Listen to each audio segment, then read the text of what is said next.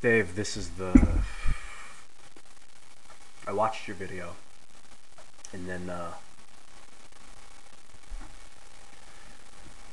I went in the kitchen. I was boiling water. I paused it halfway through, even though I didn't want to because the water was boiling. I put the mac and cheese in because I'm fucking haven't eaten anything in hours and hours. Came back and watched the rest of the video. Then I went back and I finished making the mac and cheese, which I now have. But I'm eating out of a pan, which I always do because I don't want to waste extra dishes if I don't have to.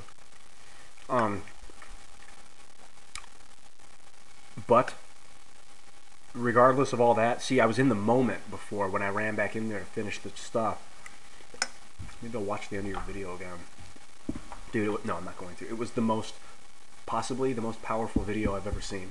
And I watch all my videos, my personal videos, once before I put them online. As I'm uploading them, I watch them. And sometimes I think they're really powerful. But this video, dude, about you not liking your size.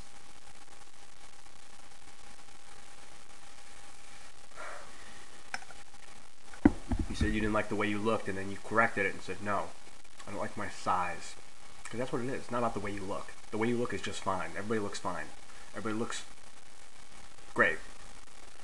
But it's the size that creates the discomfort because it does. It separates you from people that are smaller because, like, society's kind of built for people that are, like, anywhere between 100 and 200 pounds or 100 and 250 pounds. And if you get bigger than that, then it's like you have a hard time integrating. And that's the fucking problem. No one wants to really talk about it. Why is it so taboo? Who cares? It's just with acceptance comes pain, and I think that's why you hated that video.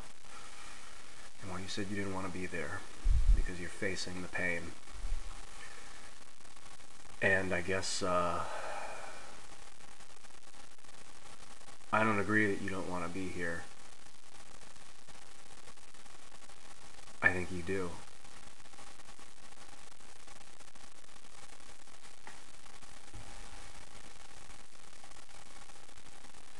And I'm glad that you are.